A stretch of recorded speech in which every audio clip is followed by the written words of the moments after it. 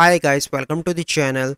In today's video, I'm going to show you how you can fix WhatsApp service is operating normally. So before getting into this video, must subscribe to our YouTube channel and click on the bell icon.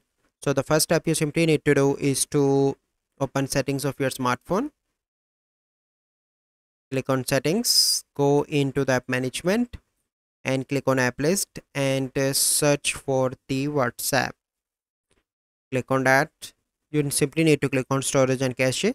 The first step you need to clear cache, and after that you need to clear storage, and then you need to allow all permissions. So once you done that, you simply need to go back and open Play Store and search for the WhatsApp.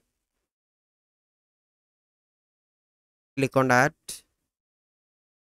and once WhatsApp is open, you simply need to update your WhatsApp application from Play Store. So once you update that, you simply need to, here you can see that my WhatsApp is up to date. Then you simply need to restart your smartphone and try to log in again in your WhatsApp, and after that your issue will be resolved. So this is the process.